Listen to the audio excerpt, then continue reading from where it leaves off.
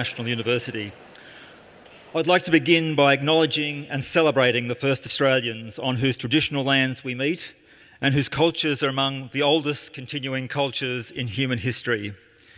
It is a pleasure to welcome you this evening to the Australian National University and to introduce our esteemed guests, Professor Richard Dawkins, in conversation with Professor Lawrence Krauss.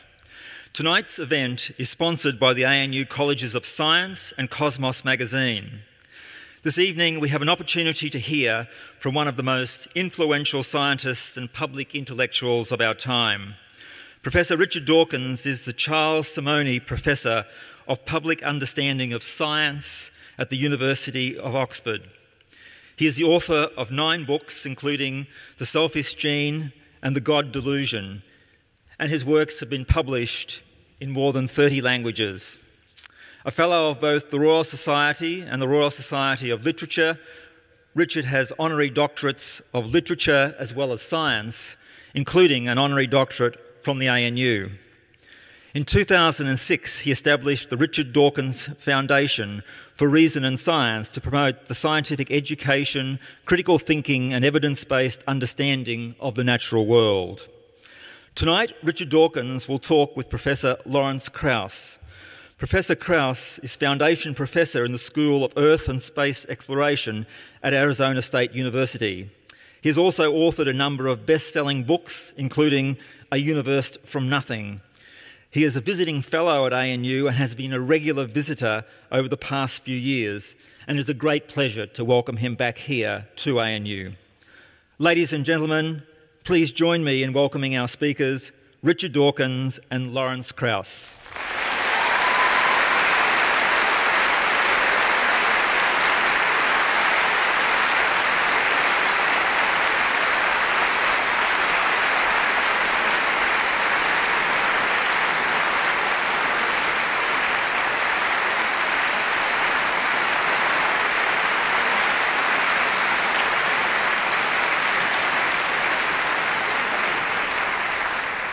Thank you very much.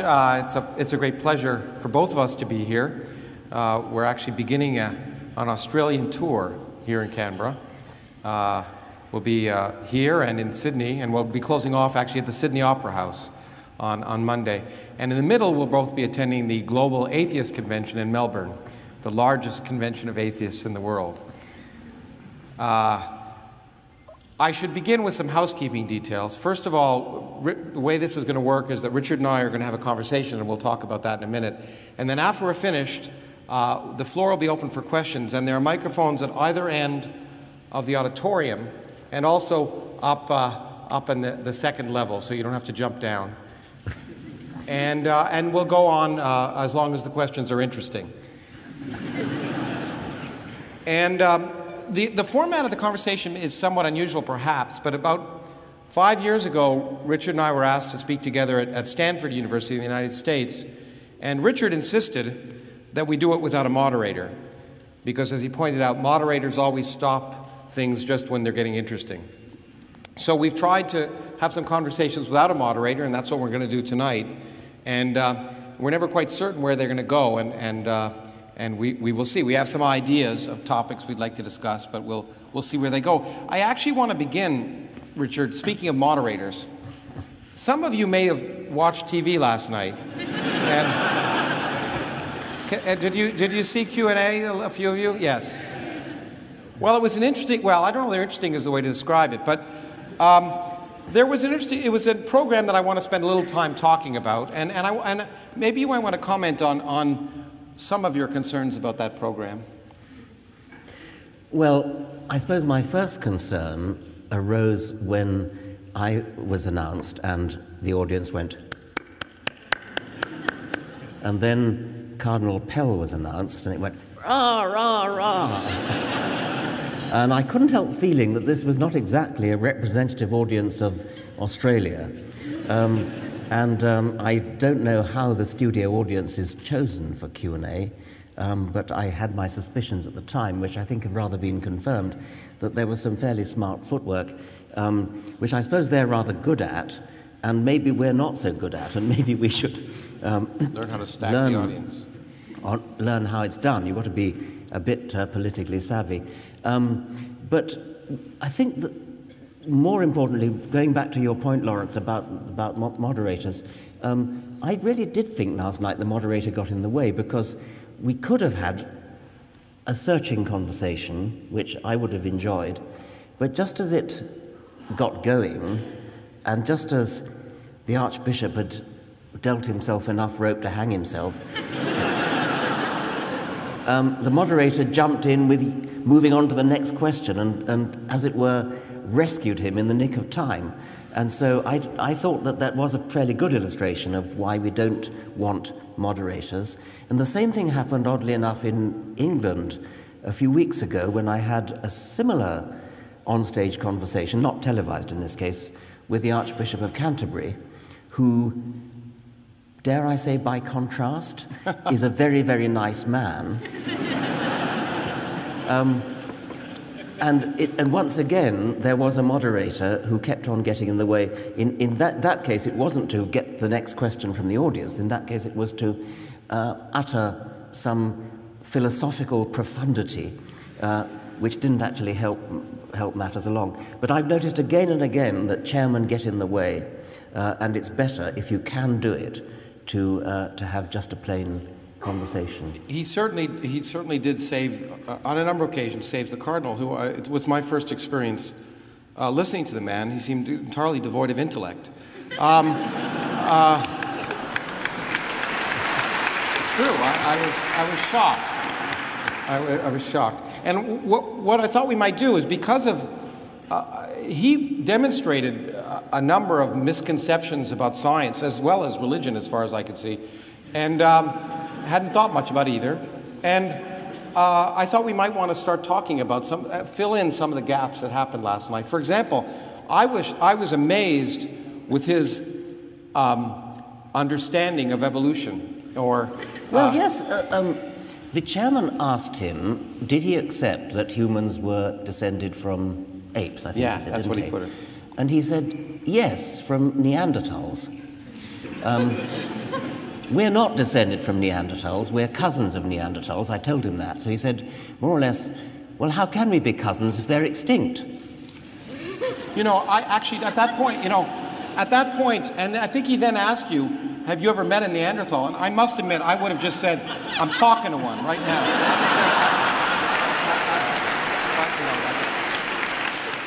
But I think, it is one of the biggest misconceptions about evolution, in the sense of how it works. And the idea of speciation is a very non-intuitive concept, which is one of the reasons that I think many people have problems with evolution as a concept, because it doesn't happen on a human time scale. And I've testified before school boards in the United States about trying to keep evolution in the schools, which are constantly, there's a battle all the time to try and get rid of evolution. And I'm always told, why aren't I seeing apes turn into humans right now? Yeah. And it's a constant harangue. So maybe you want to talk a little bit about that. Well, that is one of the commonest things. I'll believe in evolution when I see a monkey turning into a human. It's as though they think it happens overnight. And it is true that it's very, very hard to grasp the sheer immensity of the timescale that's involved. We as humans are used to a timescale of years, decades, centuries we can just about cope with, even millennia, but then millennia start to feel a bit kind of mysterious and, lost in the mists of time. A million years is something we can't really grasp. 100 million years is something completely beyond our comprehension, and there have been various attempts to dramatize it, things like, representing the whole of the span of life by 24-hour clock, and humans appear, I don't know what it is, 5 minutes before midnight or whatever it is. Another one is when you hold out your hand, your arm, and you say the middle of your neck is the origin of life, and then it's all bacteria out to about there, and then dinosaurs come in about there, and fossil humans, or recognizably Homo sapiens, come in about the tip of your fingernail. And the whole of human history, the whole of recorded history, the Egyptians, the Babylonians, the Assyrians, the Hebrews, the Romans, the Greeks, all falls in the dust of one stroke of the nail file. That's not my own, that's somebody else's, but I think it's rather a good one. And you can't really get to grips with evolution unless you realize what an enormous amount of time that there is. And it's quite clear, I think, that the cardinal didn't really understand. But that, we are actually descended not just from apes, but we're descended from fish, we're descended from bacteria.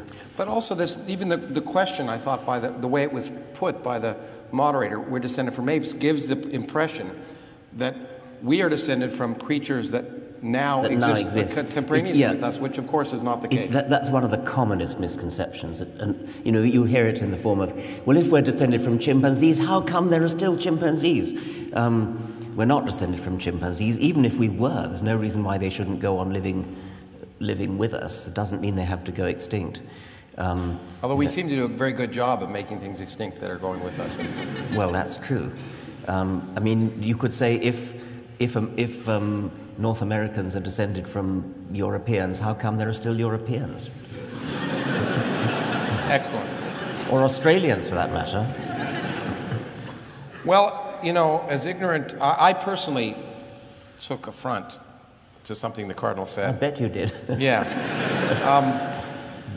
Because as ignorant as he was of biology, he was, what upset me was he was disingenuously ignorant about, and I thought ungracious to you, in fact, in that context. Well, that's, I think, I mean, there was the question that came from the audience where somebody said, I'm holding nothing in my fist, and you can't make something out of nothing. I mean, which of course was a reference to Lawrence's book, Something from Nothing. The whole point about modern physics is that you can't do it by common sense. And that's why you need physicists. If you could do it by common sense, that's really if you could do it by common sense, you wouldn't need Lawrence. So I'll take that as a compliment, Richard. Yeah. So it is very clear from reading reviews of your book, Something from Nothing. Well, first of all, I should say that I was very proud to have written the afterword to this book. I was accused last night by Cardinal Pell of not having read the book because he said, you wrote the foreword and you evidently didn't get to the end. If he'd read the book, he'd have known that I did not write the foreword. In fact, that's the thing that I objected the most. I don't mind ignorance so much. It's the illusion of knowledge that upsets me more. And in fact, he has to be held responsible, and I'm happy we're going to Sydney because I plan to hold him responsible, for criticizing a book that he clearly hadn't read. And that was a clear example of it. He quoted verbatim from a review by a philosopher of my book, and of course totally bungled it, totally distorted. But the first part he said 6 pages before the end of the book, which was how this review in the New York Times began. Yeah. But the key idea, which really is so difficult and I guess challenging and perhaps threatening to both some philosophers as well as theologians, is this question of something from nothing. As it happens in the case, as I think we've talked about before, in biology. I mean, how do you get life from non-life? That was originally sort of the main theological question. How do you get life from non-life? And even in the original version of Darwin's book, he says at the very end, God breathed life into the first species because... Only in the first edition. Only in the first edition. In second edition, he leaves out God. Oh, no, the other way around. Sorry. Yeah, he put it back in because that's right. In the first edition, there's no mention of God. He says, originally breathed. And then in the second edition and subsequent editions, he says, by the Creator. But that's a much easier problem in a way, because you're starting with chemistry. You start from molecules bumbling around in the warm little pond, as Darwin called it, primeval soup, as people later called it. And then you get the first self-replicating molecule. But something from nothing, from literally nothing, and that's what really gets people. That's the one that's really counter to common sense. And they clearly misunderstand what you mean by nothing. So well, exactly. And the problem is I'm often accused of not talking about the nothing that classical philosophers 2,000 years ago or theologians talked about. And the answer is I'm not really interested in their nothing. I'm interested in the real nothing. I'm interested in asking the question, based on our understanding of the universe, we'll probably get back to this often, science changes what we mean by words. And it changes that meaning because we learn about the universe. We actually make progress in science, unlike theology. And that's because we can be wrong, and we can learn, and we learn from the universe. So if we ask the question, and I think perhaps the most offensive thing I said it was initially at the beginning is that something and nothing are not theological or philosophical quantities, they're physical quantities. Most people recognize that something is a physical quantity, but they refuse to accept the idea that nothing might be a physical quantity, somehow the absence of something.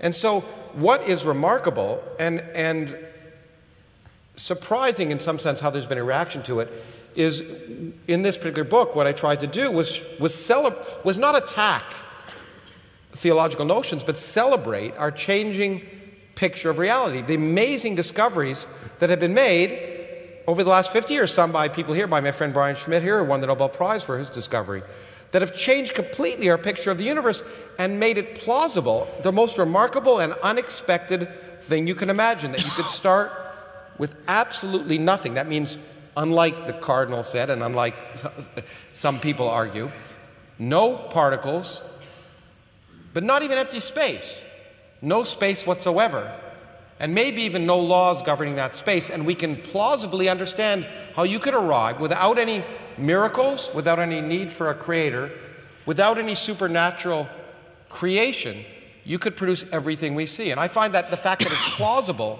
remarkable in the same sense that I think I found it plausible when I first learned about evolution. The amazing fact that the diversity of life on Earth, which seems so designed and complex, could arise from so simple a beginning. These two things are both extraordinarily exciting, intriguing, enthralling. Clearly life is, clearly the idea that you can start with nothing but chemistry, the ordinary laws of chemistry, and end up with us and kangaroos and oak trees and wombats. I mean, that is the most astonishing fact. But you know, even more astonishing is that you can get physics, you can get matter, you can get everything from nothing. They are, because it seems like you should violate some law that, and out of, you know, as classical philosophers said, out of nothing comes nothing. But that's, the interesting thing is that's based on common sense. But as you pointed out, the world doesn't care about our common sense. Our common sense should be determined by reality, by the evidence of reality. And in the quantum mechanics, for example, which is an area of physics I am involved in, defies common sense. Everything we think is sensible about the universe at some level is not true. You and I appear to be in one place at one time, but electrons can be in many places at one time. It seems impossible. It seems illogical. And you know, I have a T-shirt that my dear partner who lives here in Canberra gave me. It says 2 + 2 = 5 in the limit of extremely large values of 2. And, and the point is, 2 + 2 in the limit of large numbers, common sense goes out the window. And what's been once you add gravity to the mix, everything changes. And one of the things that we've discovered about the universe that's so amazing is that the total energy of the universe could plausibly be precisely 0, even in spite of the fact that it's full of stuff. And once that realization occurs, you realize that maybe there's a way to create it from nothing. And then we've learned that the nothing of the classical Greeks and of the Bible, an eternal empty void, is certainly not nothing, because empty space is a boiling, bubbling brew of virtual particles. And in fact, we've discovered that nothing can weigh something. That's what, in essence, the Nobel Prize that was given to Brian and his collaborators were here for. Nothing actually weighs something. So the whole idea, there's not much difference between nothing and something. And for some reason, that offends people.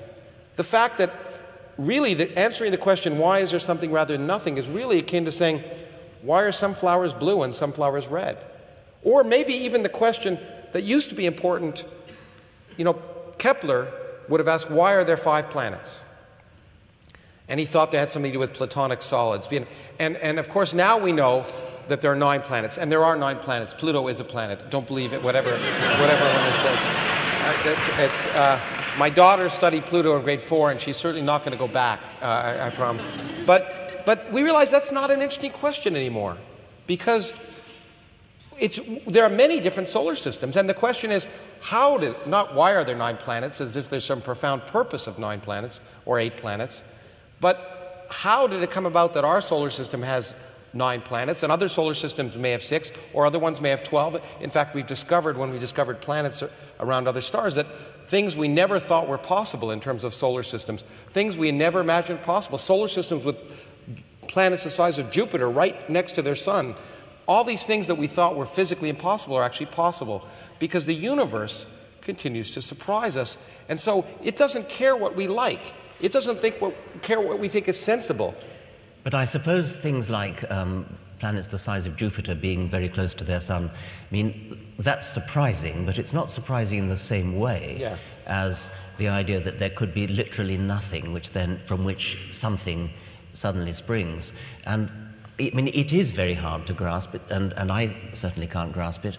The reason why it's hard to grasp from an evolutionary point of view, I suppose, is that our brains our brains are tools for making sense of the world in which our ancestors had to survive. And they had to survive in a world in which things didn't move very fast, nowhere near the speeds where relativity starts becoming relevant, and also were large.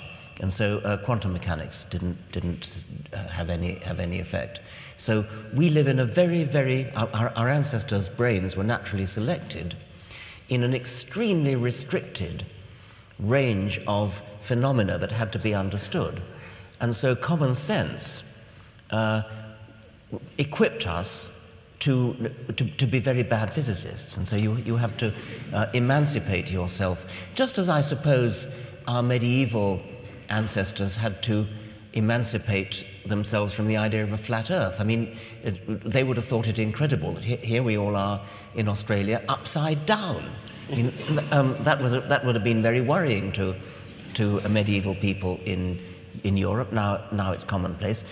Do we dare hope that there will come a time when even quantum mechanics is commonplace to every child? I'm not convinced that it's really understood by every physicist. When I ask physicists, some of them say, well, don't even try to understand it, just do the mathematics. Well, in fact, I mean, I wrote a book before this, about Richard Feynman, who was one of the people who changed our view of quantum mechanics, and he said he didn't understand quantum mechanics. Yes. I think at some point, as you point out, our brains, just like when we talk about the universe, space is curved. Einstein discovered with general relativity that space is curved. And when I talk about a flat universe or a curved universe, how can you picture that? Because we're talking about a curved three-dimensional universe. But we can't picture a curved three-dimensional universe because we live in most of us live in a three-dimensional universe. The Republican candidates in my country don't live in a three-dimensional universe. And so there are just some things that our brain is not equipped to intuitively understand. And one of the amazing things about science, and I think we'll come back to that, is that it forces us to realize that our myopic picture of reality is just that there's far more to the world than we see, and we have to recognize that what we think is natural or normal when it comes to culture, mores, or physics is not that way. And I think that, for me, that's probably the greatest gift of science, is that it teaches us that we need to go beyond ourselves. I think it's something we need to be proud of our species for, because our species, I mean, every species is designed by natural selection to survive in its world. And we were never designed by natural selection to understand modern physics. And yet our brains, amazingly, through emergent properties, are capable of reaching way, way outside the bounds that our evolution apparently set for us. I think I'm very proud to be human. Well, it doesn't mean I understand it, but I'm proud that other members of my species do. It is really amazing, and in some sense, to me, that fact that we have a consciousness, people often say that if you give up God, you give up human dignity, but to me, it's the exact opposite. And Steven Weinberg, a physicist, said that religion is an assault on human dignity. Because the remarkable fact that we're conscious, that we're able to ask these questions, to me, gives meaning to our lives. And we don't need imposed meaning from elsewhere. Yeah, that's right. Well, while I was debating Cardinal Pell, you, Lawrence, were debating an Islamic scholar, they call them, don't they? Where I come from, a scholar is somebody who's read more than one book. But anyway, how did it go? Yeah, I was right while you were doing the Cardinal. I was debating here at ANU actually last night. It was a very pleasant debate, actually, to some extent. Well, I got a little upset at a few points, but a debate with on whether God was prohibitive, a belief in God was prohibitive or liberating. And it was the Muslim Debate Initiative here that held it, and they were very respectful, I should say, of me. But the interesting thing was that I thought the questions that came up were remarkably similar, and it was and at the same time, the unfortunate thing is that we were often talking at cross purposes in the same way that you were talking to the Cardinal, because there are these notions that somehow what amazed me was a statement was made that religion is based on rationality, just like science is. That somehow, and I read it in a piece in the Australian today, some economist said that the problem with atheists, they don't realize that religion is based on rationality, and that it should form a key part of public policy. But in what sense is it rational? In what sense is it rational to accept that someone says, God told me this? A woman in the United States drowns her children in a bathtub and says, Jesus told me to drown them. But we don't call her rational. But an illiterate peasant who can't write is told by an angel the truth about the universe, who then comes down later and tells, in upstate New York, 18 centuries later, tells a known con man who claims to have discovered golden tablets, she gets him to translate them from the 19th century into 17th century English, and we say, oh sure, I believe that. Using a magic stone in a hat. Yeah, exactly. And then to claim, among other things, that Jesus will come down and rule in Jerusalem and Missouri. Well, and so that rationality, and the claim is based that it's based on logic. But once again, it comes down to this question that logic, the syllogism, that you probably had this applied to you many times. I've taught, whenever I debate Christian apologists, it's the same as, in this case, it was the same as a Muslim apologist. They said, well, there's a syllogism. All humans are mortal. Tom is a human, and therefore Tom is mortal. But I said to him, well, what if in this century, as might be the case, we make people immortal? We make cell lines immortal. Well, Henrietta Lacks's cell line is immortal right now. Does that mean they won't be human? Absolutely not, because what it means is we change the ground rules, because we change our understanding, and classical logic just doesn't apply. And what may seem sensible and rational, we're based, let's face it, all of the major world religions were based on either oral traditions in the case of Muslim tradition, or things that were written hundreds of years after the fact by people who weren't involved, before there was video cameras or anything able to record it, and before people even knew the Earth orbited the Sun.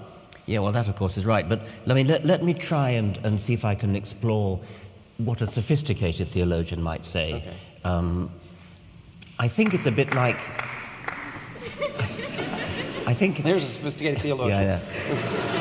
I think it's a bit like what social anthropologists do, where you go and immerse yourself in the culture of a tribe, a Polynesian tribe or something of that sort, and everything they believe is actually scientifically false, but nevertheless it hangs together in a sort of coherent internal logic. It all kind of fits together and makes sense within that system. And I think that's the nearest approach I can get to understanding so-called sophisticated theology, that within the system you know God exists, you know he loves, you know that he has all sorts of aims and things, and this is all known, and therefore everything you do has to fit in with that system. It has no bearing on fact at all, but it is internally consistent in a sort of anthropological way. Why anybody wants to bother to do it, I don't know. Well, I think you may have alluded to it earlier, and I wanted to ask you about this because another thing that came up during your discussion last night. You indicated that our brains were selected. The way we think has been selected by survival, so our ability to survive. It was certainly important, I think, and maybe led to both science and religion at the same time, for early hominids to be able to at least suggest that there was some story, that everything wasn't capricious, that there was some pattern to things.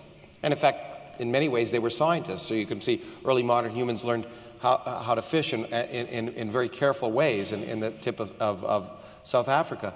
But at the same time, I think that in order to survive, they had to create stories that would lead to some explanation of the phenomenon they were seeing in order to somehow predict some regularity to the universe. And those stories must have become religion at some point, and as the person questioned you last night about providing solace, that whether religion provides happiness and makes people live longer. But the question is, does it work? And one of the things that didn't come up last night I wanted to ask you about, we were talking about, is you admitted that there may be some studies that suggest that if you find solace in God, that you might be calmer, happier, or whatever. But what wasn't talked about was the fact of prayer. And I wonder if you want to talk about that a little bit. Well, what came up last night was the suggestion that that comfort has some kind of psychosomatic effect. There may be actually even a Darwinian benefit in religion because it actually makes you more healthy. There is a certain amount of rather equivocal evidence to that effect. The important point to make, of course, is that it has no bearing on whether it's true. I mean, the placebo effect is well known to doctors. Doctors aren't allowed to prescribe placebos anymore. Only homeopaths are. That's all they prescribe. Which is all they prescribe. Before about 1900, homeopaths did better than real doctors because real doctors mostly caused harm rather than good, and homeopaths did absolutely nothing. But you were asking about studies of prayer. There have been studies experimental studies, quite well-controlled double-blind studies of whether third-party prayer, praying for, in this case, victims of heart disease, would get better if they're prayed for. It's quite difficult to design a double-blind trial to do this because the patients are not allowed to know they're being prayed for. And the people who are doing the praying mustn't be allowed to know who they're praying for. And so they're not allowed to say that you're praying for John Smith. You have to sort of disguise it a bit by saying you're praying for John S. And maybe a little bit of ambiguity about which John S. you're praying for and things like that. But anyway, what they did was to divide the prayers up into, there were some patients who were being prayed for and others who were not.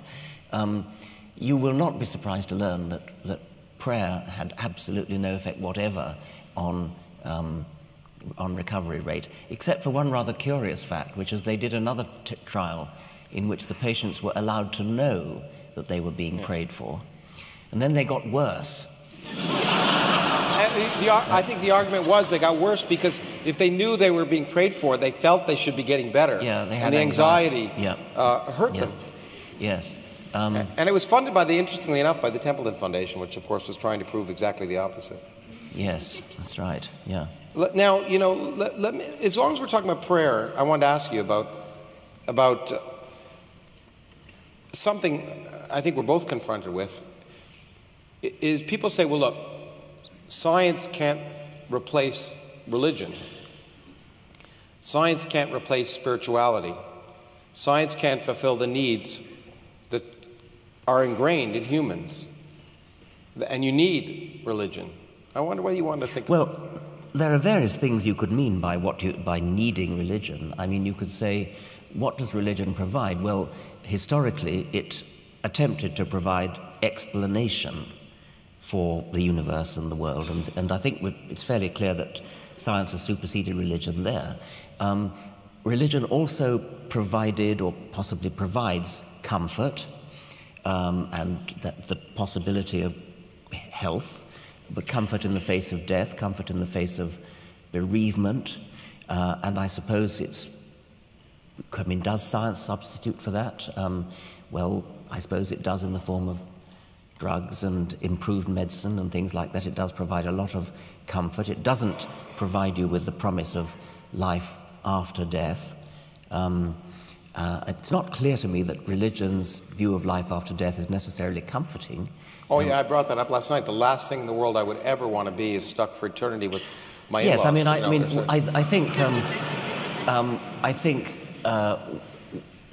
what may be frightening about the idea of dying forever is the idea of eternity itself, and it's eternity that's frightening, whether you're there or not.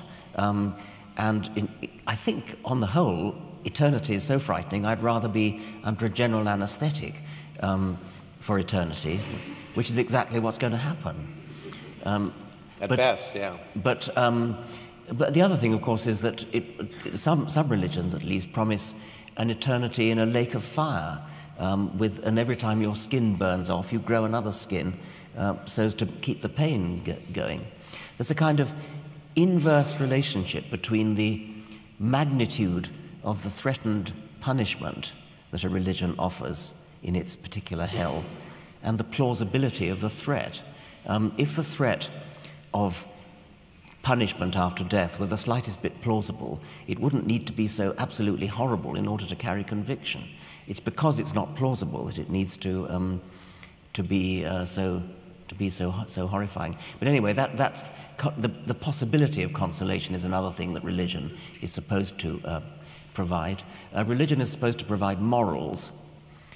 Well, I hope to goodness nobody here gets their morals from religion. Certainly not the Old Testament. Certainly not the Old Testament, and preferably not the New Testament either. Yeah, exactly. Or the Quran, I would say. Or certainly not, yes.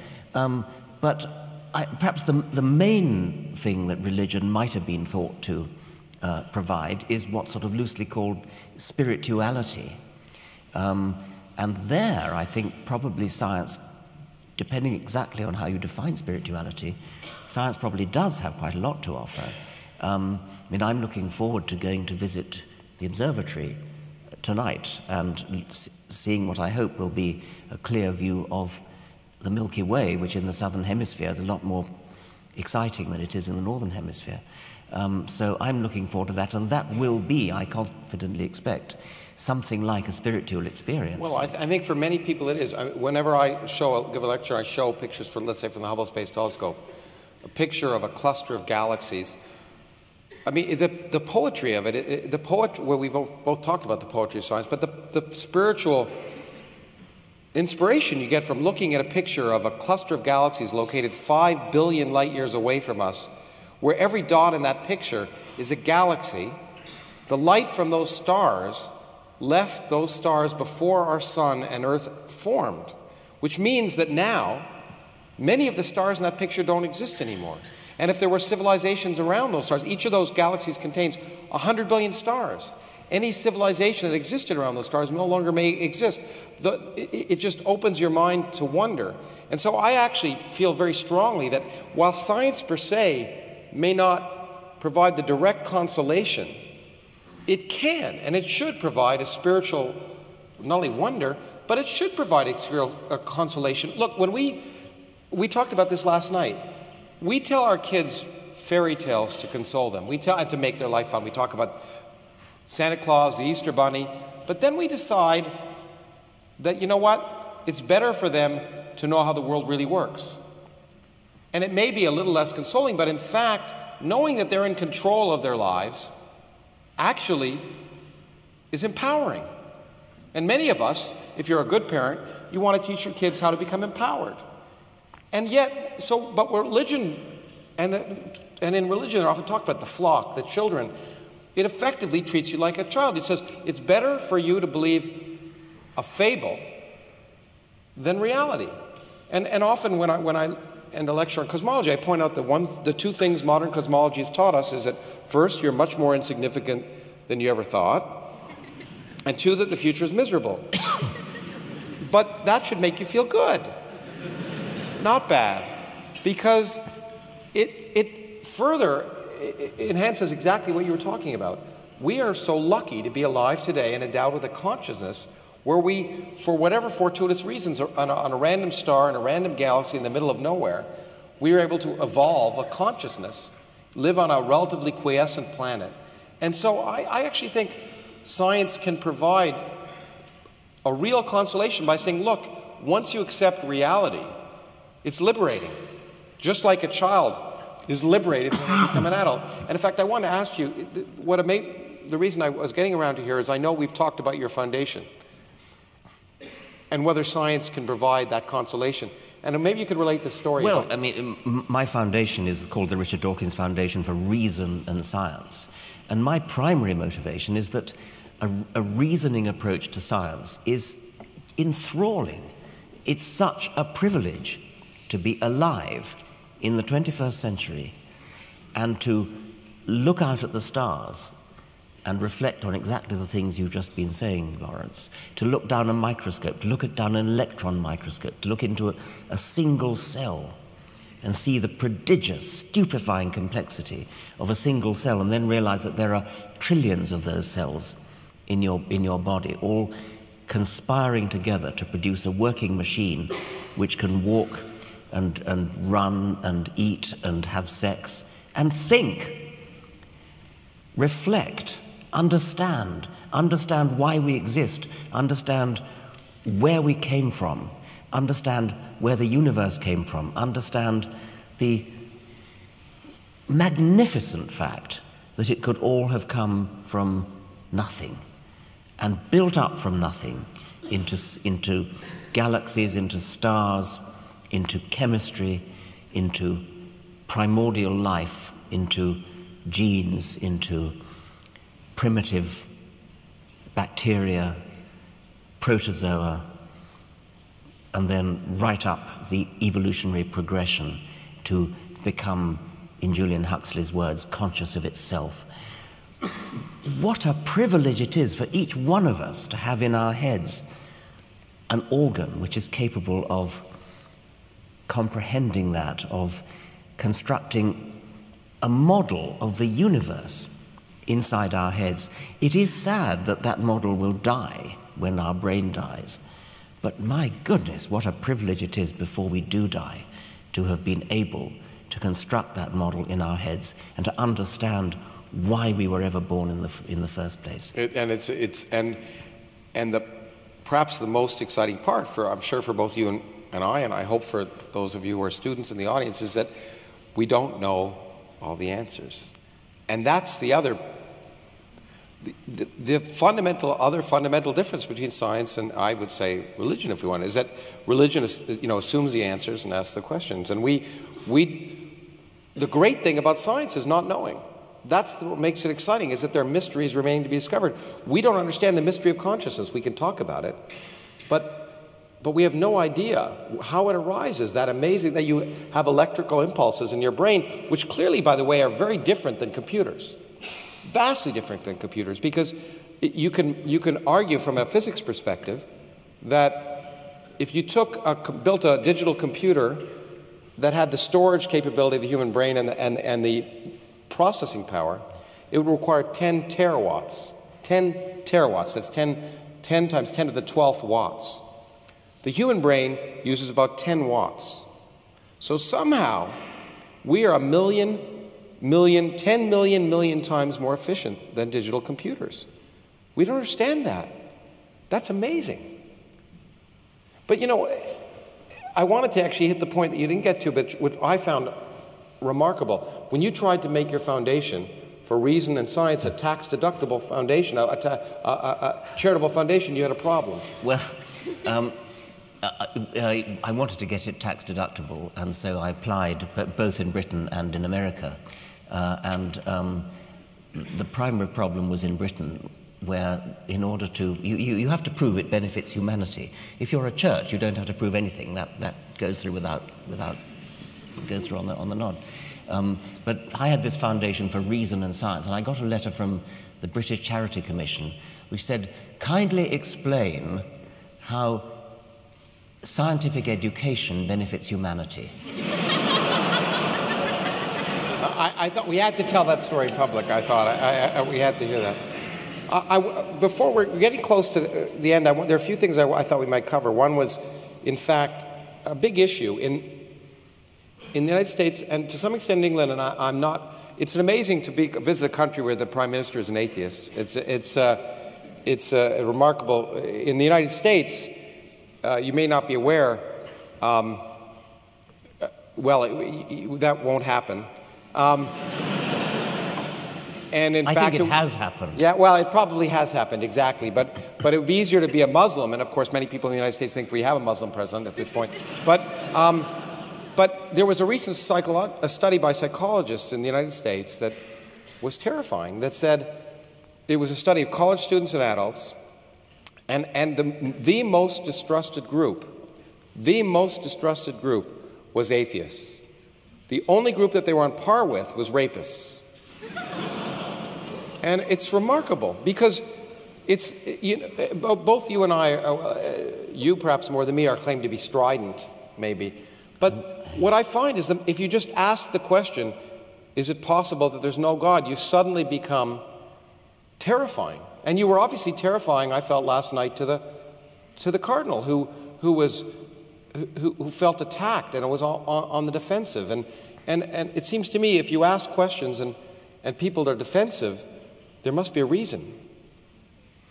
We hear stories, don't we, of children going to Sunday school and being thrown out for having the temerity to ask questions. I mean, not to criticize, but just to ask, how dare you ask a question? And I think that does argue a certain defensiveness. It seems to me that, we encourage. The funny thing is we encourage our children, those of us who try to be good parents or teachers, to ask questions. That's how you learn. And so we encourage people to ask questions unless the questions are about religion, and then they're viewed as being impudent or rude or inappropriate. And it seems to me that one of the things that's so valuable about what you've done, and we've moderated our views over the years as we've had discussions, is if you simply treat religion like any other aspect of human activity, which means it should be subject to questioning and ridicule, like politicians and politics and physics and sex and everything else, then religion, if you just ask that religion be put on that same framework, it raises a consciousness that people just somehow don't think it should be. It should be here and never subject to any of those things. That's right. It is regarded as having a kind of privileged status, whereas you're allowed to criticize somebody else's politics or their football team or their taste in clothes or something. Criticizing their religion is regarded as somehow beyond the pale. And I think that really has got to stop. There's really no reason at all why religion should be immune to, not strident in the sense of shouting obscenities, but just simply critical, clarifying questions. I got into trouble last week, I think it was, in the United States. They had a thing called the Reason Rally in Washington, D.C. Which we were both at. And which we were both at. And I spoke poorly, I think. I encouraged people to ridicule the doctrine, the Roman Catholic doctrine of the transubstantiation, the idea that the wafer turns into the body of Jesus. Not symbolically, as an Anglican would say, but literally. And I encourage the audience at the Reason Rally, if ever they meet a Roman Catholic who claims to believe that, to ridicule it. I mean, it is clearly a ridiculous belief. But I was mistakenly thought to be saying what you want to do is ridicule the person. Yeah. I quoted the British journalist Johann Hari, who said, "I respect you too much to respect your ridiculous beliefs." And I think I now would want to change that a bit and say, I respect you too much to believe that you could possibly hold those ridiculous beliefs.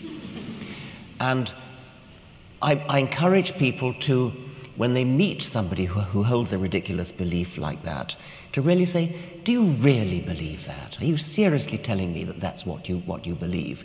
And encourage them either to deny it, in which case to deny the religion to which they claim to belong, or to defend it and say, no, it's not ridiculous for the following reason, and talk about Thomas Aquinas and accidents and things like that. And if they can convince somebody that it's not ridiculous, then well and good. But don't let them hide behind the screen of saying, oh, that's my religion, it's private, you can't criticize it because it's my religion. It should be criticized, and it should be defended if it's defensible. And I think that if that were applied to politicians who, at present in the United States, and it's obviously not true in Australia because you actually have an atheist prime minister, that in the United States there are 535 members of Congress, of whom 534 claim to be devout religious believers. Well, that's a statistical nonsense. Of course they're not. How could they be? And so what I tried to encourage Americans to do was to challenge your congressman or woman and say, I don't think you really do believe that. Come out and actually say so. Don't hide behind the screen of secrecy that says religion is a private matter not to be questioned. Now, that doesn't go down well in America because there's this deep-seated view that religion is somehow a private matter. But when you're trying to decide whether to vote for somebody, you want to know his policy on taxation, his policy on foreign policy, on the Iraq War. You want to know his policy on all those sorts of things. If you know that quite apart from his policies, he holds some utterly nutty belief, like that a wafer turns literally into the body of a first-century Jew, just because a priest blesses it. I mean, that is barking mad.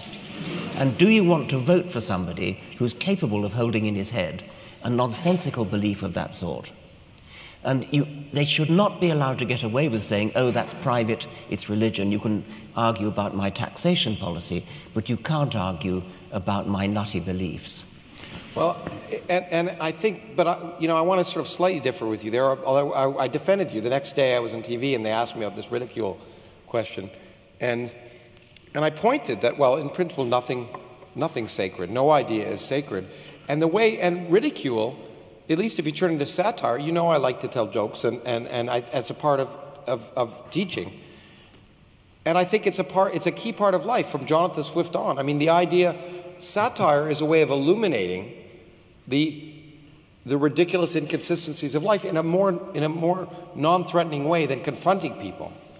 And if you can make fun of something, it's a way of really pointing things out. So in my country, where most people get their news from something called The Daily Show or The Colbert Report, because the satire there is much more informative often than the nightly news. And so I think ridicule is in that sense, not to be vindictive or mean, but to hold the ideas up. And in fact, we're both good friends, and we'll both be talking about we'll both be attending this Global Atheist Convention, and you and I are both giving little talks about our late friend Christopher Hitchens, who was a remarkable man. And he used to point out that was the key thing is the hardest thing to talk about are the most obvious bits of nonsense. A child can ask it. It's the emperor's new clothes. Why is the emperor not wearing clothes? And to do that and to subject religion and anything else in life to humor and satire, I think, is a very important way of exposing its problems. The last thing I want to hit before we turn to questions, I guess, is, for me, we talked about it, one of the most liberating things about science, in some sense, is forcing your mind to open up. So I want to ask you, and I'll be happy to answer the same question if you want, is what, in your scientific career, was the hardest thing for you to accept? What changed was the hardest thing to intuitively, you really had to set aside some deep-seated prejudice in your own mind? Well, if we're talking about a big thing, it would be how you can get something from nothing, and we've talked about that. If you want to talk about a specific thing, a more detailed thing in my own field, it would be the demonstration from molecular biology, comparative molecular genetics, that whales' closest cousins are hippopotamuses. Hippopotamuses are closer cousins to whales than hippopotamuses are to pigs or cows or sheep. So in my traditional view as a zoologist, hippopotamuses were firmly within the even-toed ungulates, the cloven-hoofed animals, and we were taught as undergraduates that they were bracketed with pigs. So you had hippos and pigs, and then you had the rest of the even-toed ungulates, cows and sheep and things like that. What molecular biology is telling us is that whales spring out in the evolutionary tree from right within the cloven-hoofed animals. Whales are closer to hippos than hippos are to pigs. Now that's a strictly phylogenetic, a strictly cladistic, as we say, way of talking. But it is an amazing, I mean, it's not that surprising when you start reflecting on it, because whales, by going into the sea, emancipated themselves from all the pressures of a land animal. So pigs and cows and antelopes and sheep are all land animals, constrained to live as land animals, which is why they've stayed as cloven-hoofed animals. And whales, by going into the sea, have been able to take off like giant balloons and just turn into something utterly different. But the fact remains that their closest cousins are actually hippos. They spring from right within the even-toed, cloven-hoofed animals. And that's something that molecular genetics has turned upside down my world, the world of a zoologist educated just at the start of the molecular biology revolution. For me, it was, I mean, obviously as a physicist, you get used to a strange world, relativity, quantum mechanics, all these things. I mean, as a student, you learn that these basic ideas of space and time that you grew up with are not the case at all, and paradoxes are possible. But for me, right now it's deeper, and I wrote about it in the new book. It's this possibility that the laws of physics are an accident, because it goes against everything that made me want to become a scientist. I became a scientist because I wanted to understand why the universe had to be the way it is.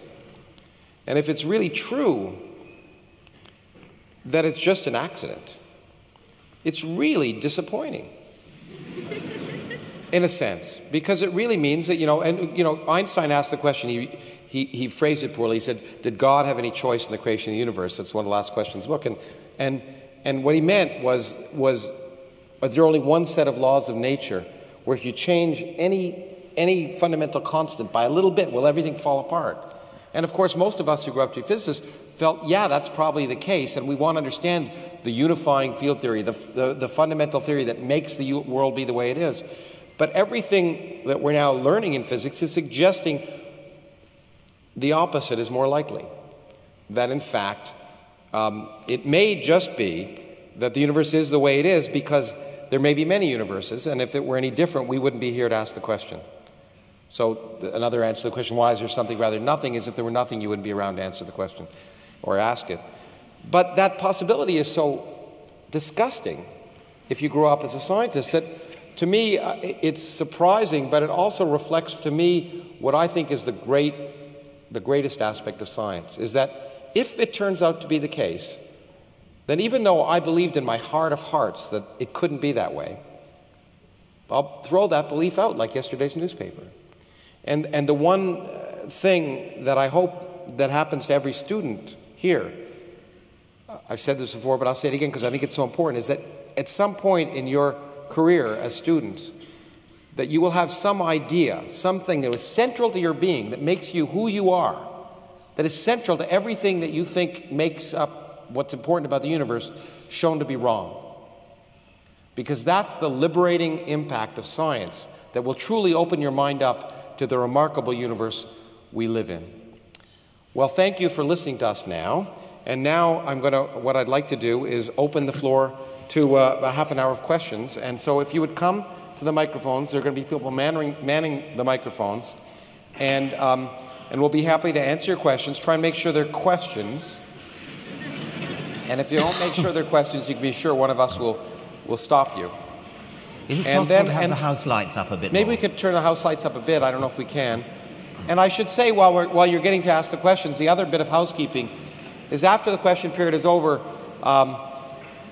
we will be signing books outside, so you can get them. But you can come ask questions quickly even if you don't have a book to sign. I don't think either of us will agree, however, to sign tonight any body parts. Speak for yourself. Okay.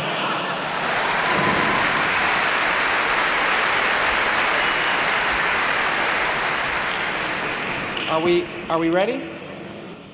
Okay. Good evening. I've just recently reread the book Ishmael by Daniel Quinn, and in that book he makes a very strong connection between Judeo-Christian religions and the idea that the world was put here for man, and not that man is of the world. And in it he said, unless we change this fundamental attitude that comes out of religion, or is strongly connected with religion, we will never really be able to tackle the environmental issues and to face the changes that we're going to need to make to improve the environment. And first of all, do you agree with that point of view? And do you think that we can truly make progress in changing the way in which humanity uses the resources of the world if we don't first tackle the fundamental problem of that religious belief? You want to start? Or? No, you start. Okay. It is a huge problem. In fact, it was explicitly demonstrated again in my country. There's a nut running for president called Rick Santorum. And he specifically, when it comes to climate change, which, by the way, in the United States is the vast majority of the public believe climate change is a hoax. All polls suggest that now because a tremendous amount of money has been spent on that. But using Fox News. Yeah, exactly. Yeah. But he's Rupert said Murdoch. that it's a hoax propagated by scientists who care more about the Earth than they do about humans. That humans have been given dominion over the Earth and the Earth will take care of itself. So that is a problem. But at the same time, to be fair, there are movements, indeed evangelical movements in the United States. There's a whole wing of different religious groups that are now saying we have to accept the fact that the Earth is a dynamic entity that changes and we're impacting in a negative way. So somehow that message is getting through, but I think you're absolutely right. If you don't recognize that the universe doesn't care about us, that it's not going to always make it right, then you're not prepared to address the challenges of the 21st century, which is one of the reasons, getting back to what I said earlier, why I think it's a problem to base your public policy on myths. It may be more comforting, but you'll be comforted all the way to the point where vast parts of the population of the world will lose their land.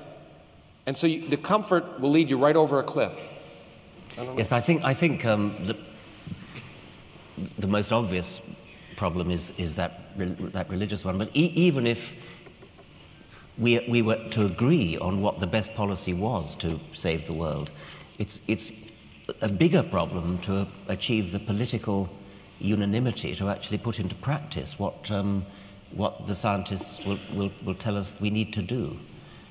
So there's a very, very big political problem. Actually, let me ask you a question to hear whether you're as pessimistic as I am about this. But I see no evidence at all that all of the challenges of the 21st century are now global challenges. They're no longer local, from energy to the environment to population.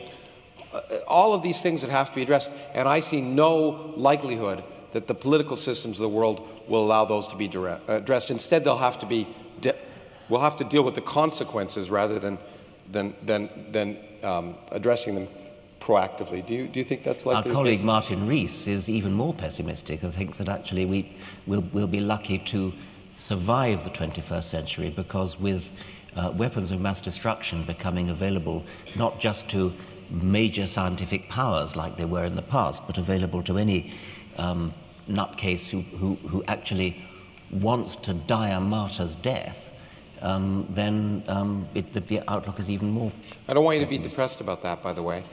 I will say, I was telling Richard, a friend of mine, Cormac McCarthy, who's a writer and a very bleak writer, is a very cheerful fellow, and I asked him, how come you're so cheerful? He said, well, I'm a pessimist, but that's no reason to be gloomy.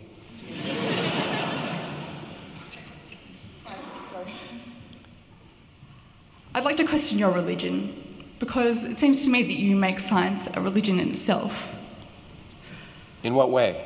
Well, it seems like there's kind of a Richard Dawkins cult, Richard Dawkinism, like science, really, nothing is certain in science. It works in statistics. You can't prove anything to 100%. So how can you say that science is better than religion, then what you're trying to do is still calm people that bring order to the world? You can't prove anything to 100%, but 100% is a hell of a lot better than 0%, which is what you can prove by religious reasoning.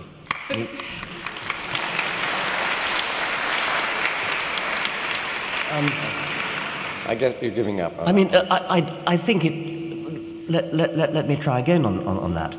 The idea that science is a religion, when in fact science is interested in evidence and is prepared to change its mind if contrary evidence comes in, that's very, very different from a religion. As Lawrence said earlier, in science we constantly open to the possibility of having to change our minds, and science proceeds by progressive refinement and changing minds, and there are things that I suppose will never be disproved, things like that the planets orbit the sun. That's never going to change. I don't think that the fact of evolution is ever going to be disproved. It's always going to be true that we are cousins of chimpanzees and of monkeys and of kangaroos. So there are certain things that we definitely know to be true. The evidence is so overwhelming that, in Stephen Gould's words, to object would be perverse. But so-called religious truths have absolutely no evidence going for them whatsoever.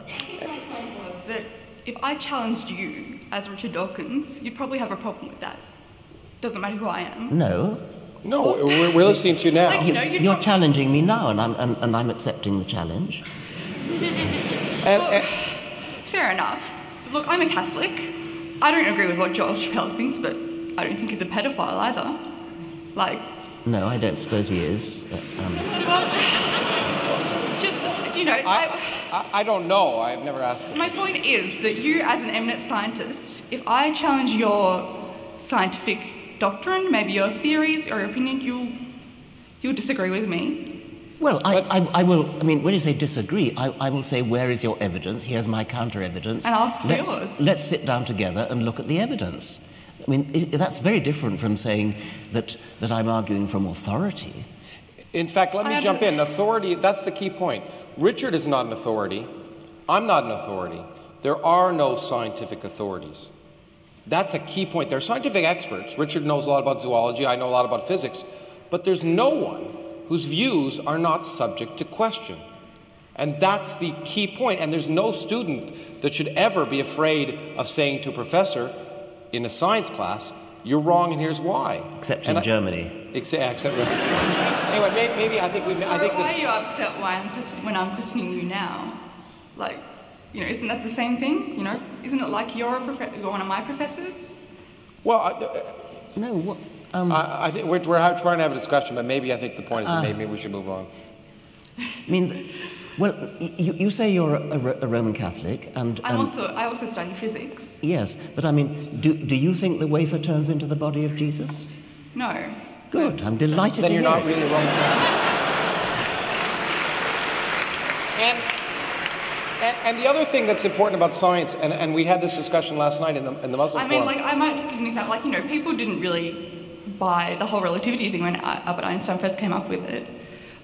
There were people, it was when those former scientists started dying, that was when people started accepting relativity. But the difference is, but there's a fundamental difference, and you should really appreciate this, and I'm surprised in some sense that you don't yet, but I hope you will.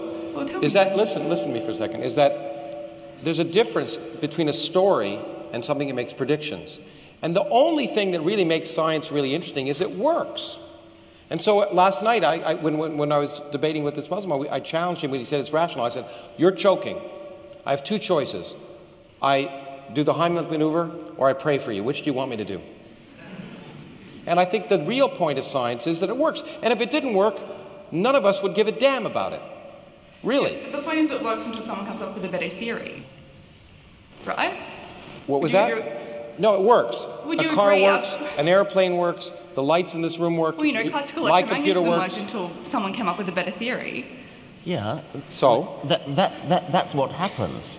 That's what makes... Anyway, I don't... Okay. Yeah, I think we should move on. No, everyone here has been scared away. You may have partially answered my question, but I was interested in...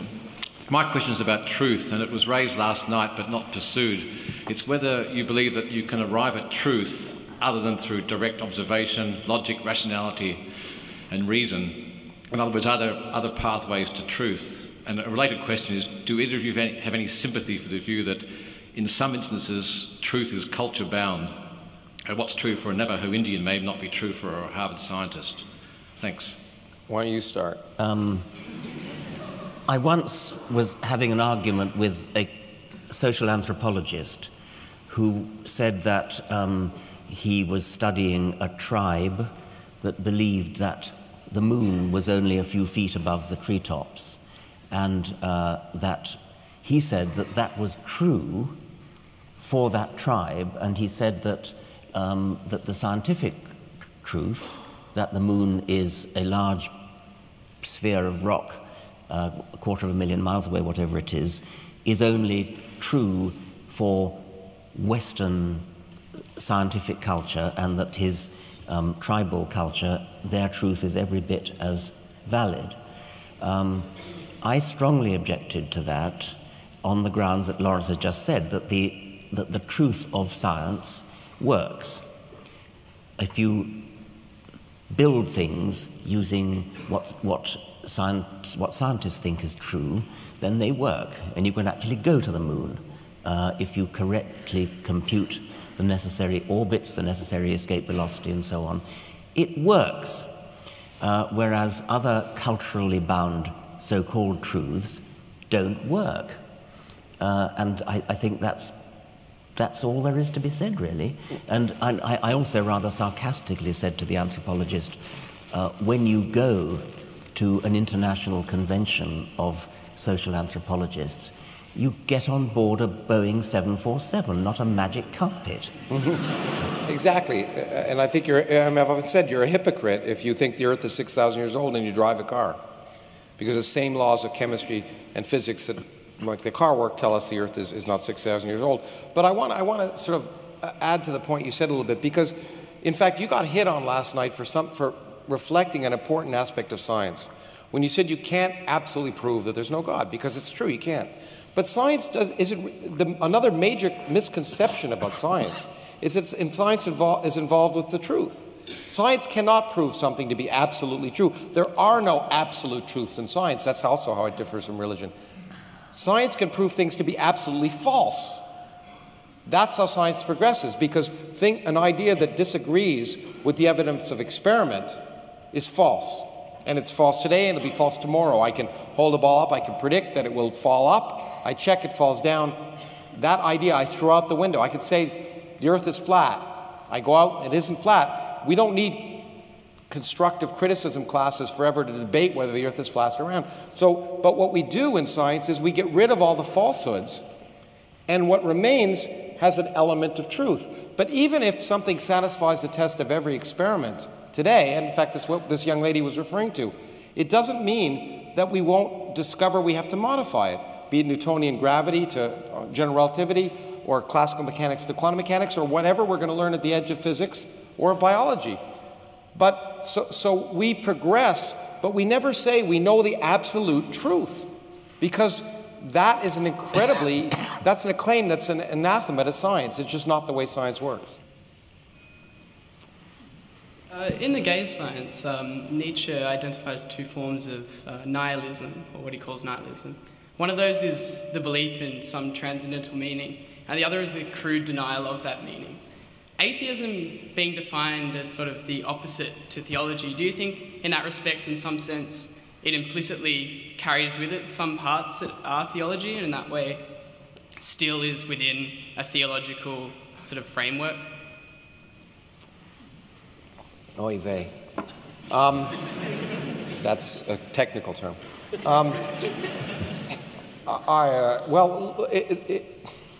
I hesitate to enter into a philosophical discussion, except I would argue that that the kind of atheism that Richard and I talk about is not a complete denial of anything. It's a question of what's likely, and that's what Richard was saying last night.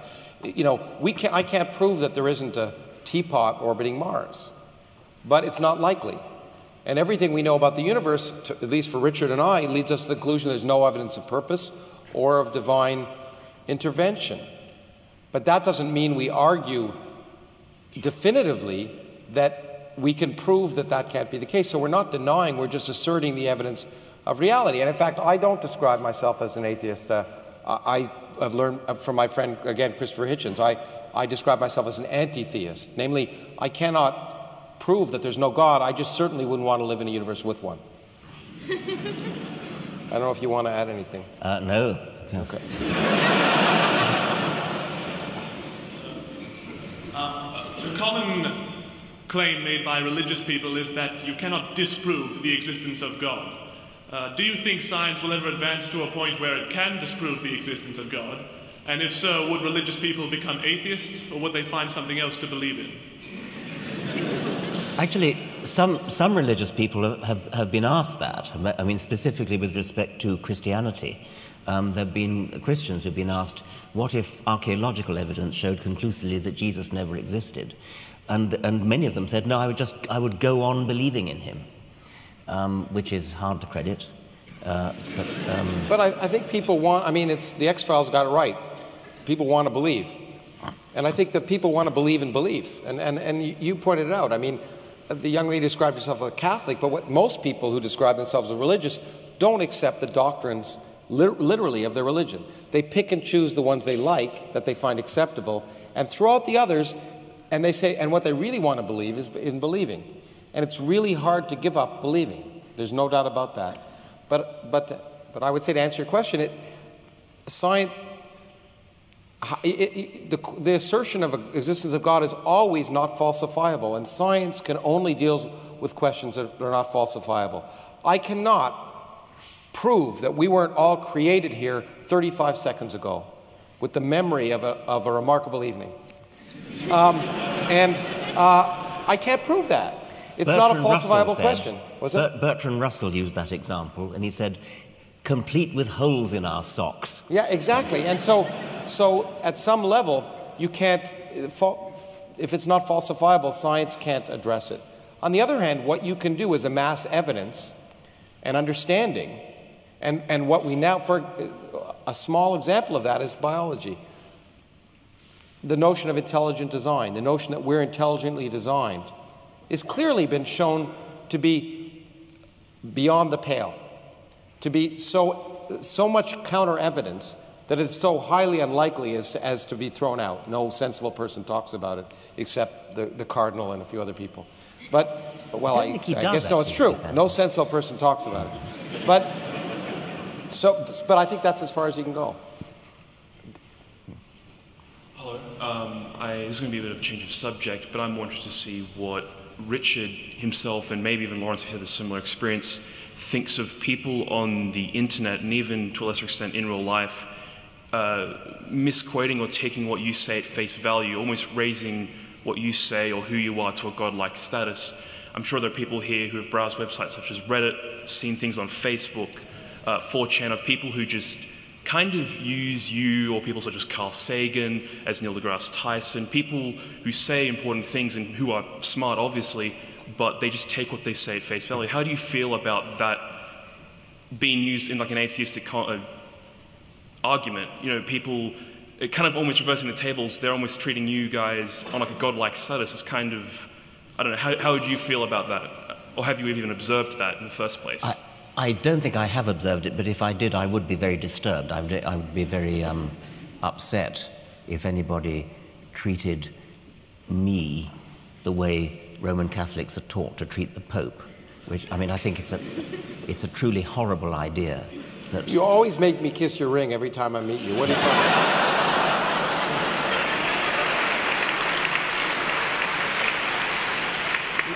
I think it's a truly horrible idea that anybody should believe something simply because person X believes it and tells them that's what they've got to believe. It's one of the most disagreeable parts of the Roman Catholic Church, that it constantly argues from authority and passes the word down, especially when the word is frankly made up in the first place. In fact, you know, I mean, I'm happy when people quote us, you know, if they like what we say. But again, I found it in the debate yesterday. It's really interesting when I read people and they say, this is the case because so-and-so wrote it. Because whether it's you or me or Carl Sagan or whoever, or a philosopher, and it's like, what does it matter what they say? That what they say, they could be wrong, you know, and so it really is important. Whenever anyone starts quoting something by saying so-and-so said this, say it doesn't matter what so-and-so said. You know, they could be wrong. What's the evidence for that? And so, yeah, I absolutely agree. It's an awful way of arguing, and unfortunately, it's the way of arguing in a number of different fields, and certainly theology is one. There's a famous story that Galileo was once demonstrating something through his telescope to somebody, and the man looked through the telescope and said, "Signor Galileo, your demonstration is so convincing. Were it not that Aristotle positively states the contrary, I would believe you." That's right. I think we have time. We'll take one more question here and one more question there. I'm sorry for the people who are over there, and you should have come over here. No, but anyway. Yeah. Yes. Hi. I'm assuming you guys have both read the Bible properly. I'm interested in what your favourite story from the Bible is, simply because you can't read a book and not find something good about it. Like, I know the Bible is mostly a load of crap, sorry, people. But being involved with someone who has actually read the Bible and being forced to listen to it myself, I do know that there are some good ideas, morals, stories, whatever you want to call it. I'm interested in what your favourite one is. I'm not sure that I have a favourite story. I mean, my two favourite books of the Bible are the Song of Songs, which is not by Solomon, by the way. It's a collection of erotic poems, and at least in the authorized version, it's extremely beautiful. I suspect it's been completely murdered in modern versions. And the other one is Ecclesiastes. These two books come together in the Old Testament, and they're both lyrically beautiful in the 17th century English. And I read both of them frequently. I wouldn't call them stories. Neither of them are really stories, but they're hauntingly beautiful. Yeah, in fact, well, it's not surprising that I agree. It's the lyricism of certain aspects of the Bible that are beautiful, and in fact, because if you think about how the Bible was written, it was written by taking songs, poems, the literature of the time, and sometimes adapting the most beautiful stories of the time. And in fact, a friend of ours, Anthony Grayling, who's a philosopher, remarkably, wrote a beautiful book, which I highly recommend, called The Good Book, which is, he tried to do in a secular way what the Bible did. He borrowed the most beautiful poems, songs, stories of right through human history and put it in a way, in a form of the Bible without mentioning God. But it's a book about how we've learned to live well based on the most beautiful things that humans have said. And I think, I suspect that it's that beautiful lyricism of that part of the Bible that I've enjoyed reading the most as well, I think. It's not but I wouldn't take it in the modern translation. If you think about the most famous lines from Ecclesiastes, "Vanity of vanities, saith the preacher, all is vanity." At least one modern translation I've seen says, "Futile, futile, it's all futile." It won't do. But actually that does relate to something that's often said, is that when you talk about the Bible, and one of the things, our comments that happened again last night to me, is that people say, well, you know, if you don't really understand what, the reason you're criticizing is you don't read Aramaic or Arabic in the case of the Quran. And the answer, which again was given by Christopher Hitchens, is it's hard to believe that God is a monoglot. I mean, that somehow, if you don't read Hebrew, that you miss the point. Anyway. One last question. Upstairs. Oh, good. Yeah, we didn't get... I'm sorry. Upstairs. That's okay. Mike, I just want to say I wholeheartedly agree with everything you believe in, and I'm not... I believe in nothing. Let me make that clear. I don't believe in anything. Well, yeah, I'm an agnostic, maybe an anti-theist. Belief is not a word I use. But I agree with you on everything, except perhaps your approach. And allow me to politely disagree here. I study political science, and in political science, if you look at history, the church, the scientific institutions, and the state have always been in constant conflict and turmoil. It's a struggle of power relations between these three sort of societal constructs. And it was the case in Darwin's time, and Darwin was very hesitant to even broach his subject of the origin of species because of opposition from the church and even some of his fellow scientists. We don't live in that same world today. But in politics, power comes not just from conflict. Power comes from collaboration. And I guess my only criticism of the atheist approach, as I see it, is that this idea of conflicting with religious groups, of politely ridiculing people with religious beliefs, can perhaps have more of negative consequence for furthering the reason and logic as things to as the higher purpose of society than it does good. And so I'm going to pose two questions to you. The first question is, what does success look like for, say, the atheist movement? And is success achievable through polite ridicule of people with religious beliefs? I think that's a very fair question. Yeah. And one of the things that Edward O. Wilson, he's gone off the rails in his latest book, but in an earlier book, he made the point that we have some really, really serious problems for humanity to solve. And the time is running out, and we need to get people of goodwill, whatever their religious beliefs or lack of them, to get together. And so he wants to compromise for precisely the reasons you're talking about, and to get decent, reasonable religious people on our side, as opposed to the nuts like Santorum. I think there is a lot to be said for that, and if your goal is, say, to make the world a better place, then I think there could be something to be said for making a compact with the relatively recent, I mean, people like the Archbishop of Canterbury, decent, intelligent religious people. If your aim, however, is to understand the universe, if your aim is that of a scientist, then I cannot help regarding all religions as somehow counter to that aim.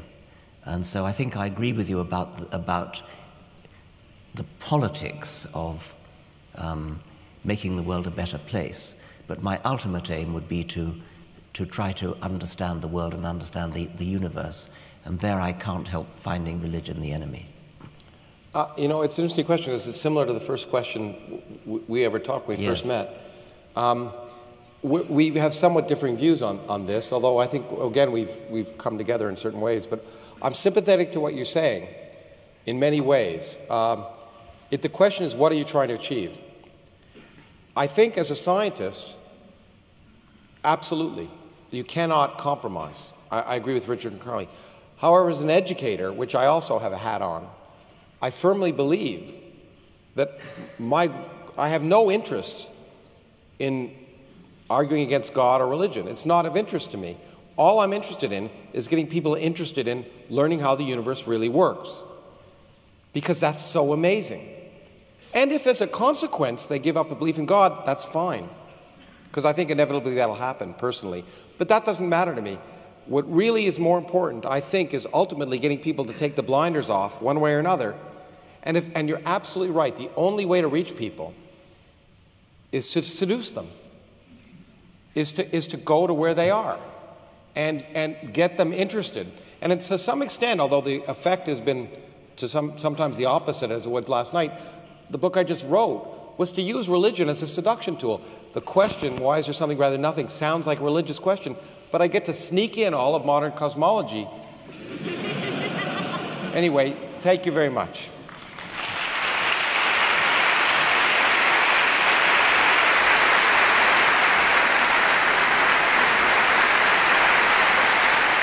Richard, Lawrence, one of the things you can't do without a moderator easily is to thank yourselves.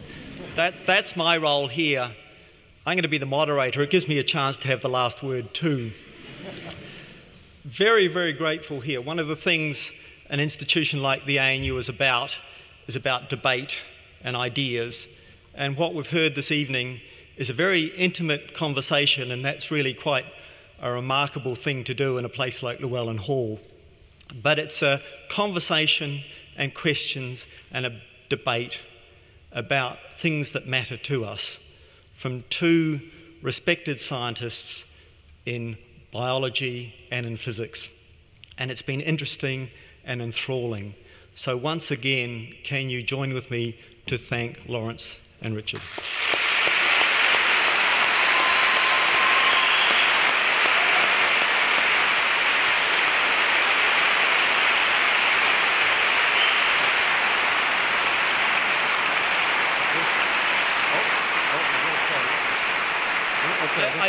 I did say I do want the last word, and I was trying to think hard how to get out of this. And so I want to take a quote, and it's a quote from an Irishman, because of course the Irishmen have the best quotes. But it's a quote from the comedian Dave Allen. And for those of you old enough like me, Dave Allen was a comedian that spent much of his life actually challenging religion for various reasons, particularly Catholicism and Anglicanism. And the way he always used to finish